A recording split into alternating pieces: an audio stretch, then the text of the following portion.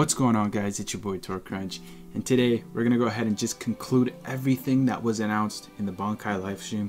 Obviously, Nelliel Grimmjow confirmed to come out very soon, either end of the month for March and leading into April, mid-month, which I highly doubt, or end of the month in April.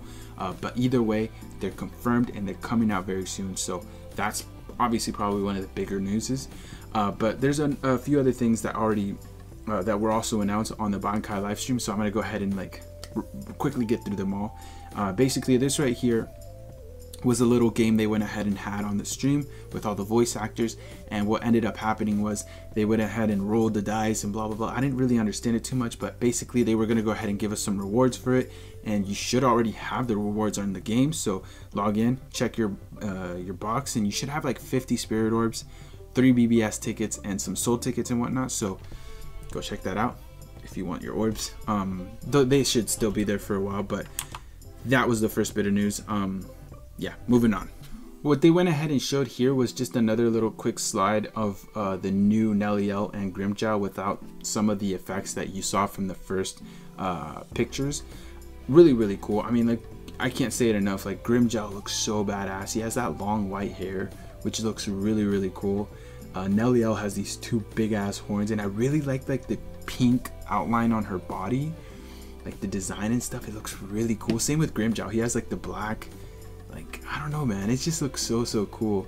I can't wait till we see a full body visual of theirs. But yeah, that was like the second little picture of theirs, which is really cool. You don't see they're not as dark as the first picture. After that, they went ahead and showed this right here as well, which was basically Tokinada, the main villain in Can't Fear Your Own World. They went ahead and showed his design and kind of like what they went ahead and did when, you know, colorizing everything. And this is basically what you should expect when you see him in the game. This is how he's gonna look in terms of just his outfit and the color and stuff, which I think looks really cool. He looks really cool, man. He looks like a character that you don't want to mess with, and he genuinely looks like a villain to me. Like, he really does. So really cool, man. I'm liking how they went ahead and showed this as well. Just, you know, we might not be getting him at the end of the month this month or anytime soon, if anything. But here's a sneak peek, which, you know, I think this should be one of the stronger characters in the game for when he does come out for a good time. Next up, this was pretty big. Basically, they went ahead and announced that Can't Fear Your Own World will obviously be coming out to the game as well in April, I believe. They did mention that it would be in April, I believe. And so I think this should come along with the new banner.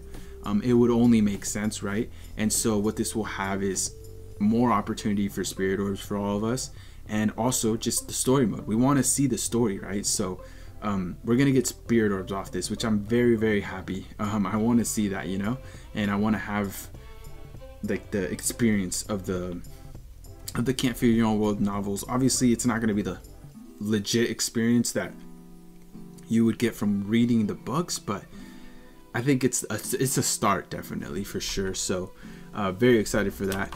Right after that, they went ahead and also announced another thing. This right here, this is kind of like not announced, but they showed us this little color panel with Hikone and Tokinada, and I think this looked really cool. And this kind of like rose a lot of questions for me, because it's like, they are novel characters, right? This is from the Can't Fear Your Own World novels. They're not, it's not manga, right, where you get pictures on every page. This is just writing, right? It's a story, and there's a few pages with a little bit of art. They went ahead and like did this for us, and they said that this is going to be something we'll see in the game. What my thoughts are is, like, imagine, like, this is a big stretch, and I don't think this would be the case, but I don't know if you guys know the game Honkai Impact or something like that. It's like a waifu mobile game, pretty similar to BBS. Actually a pretty fun game. I actually play it on the side at times. But they show a lot of like animations that the game developers made and put on the game. It doesn't even have an anime from what I've heard.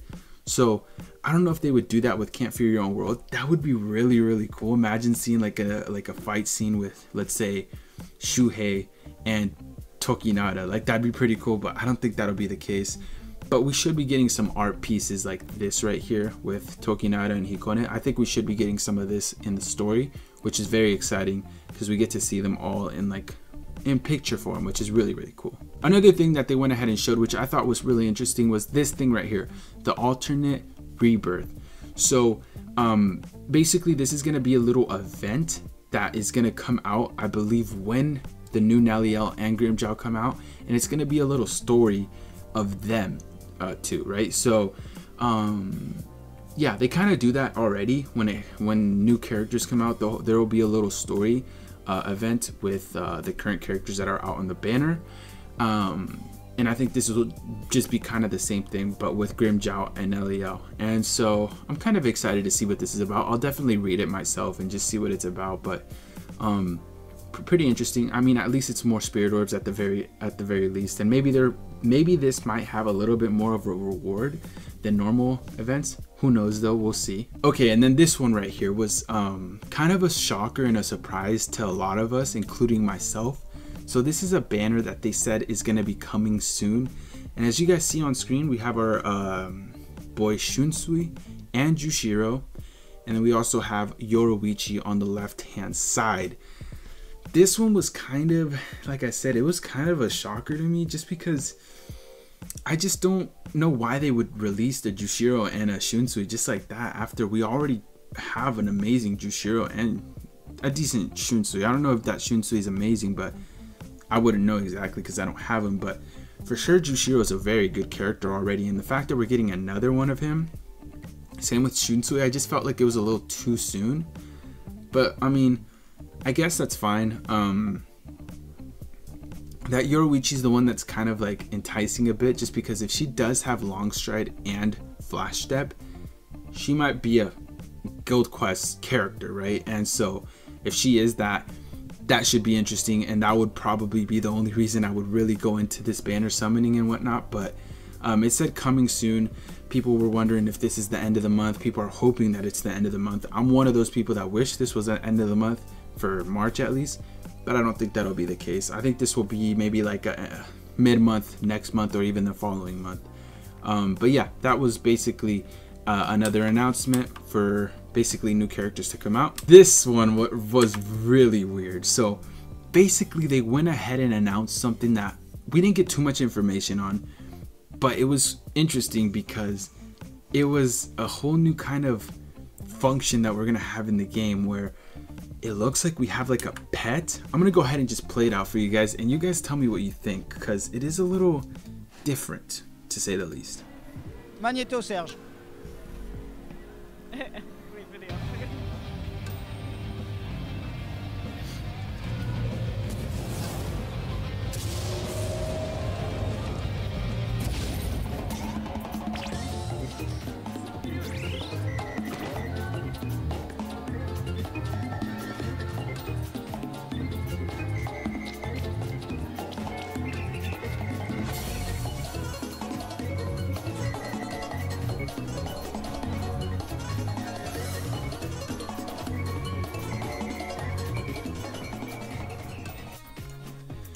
Okay, so as you guys see, it was just random and weird, right? We've never seen that in the game.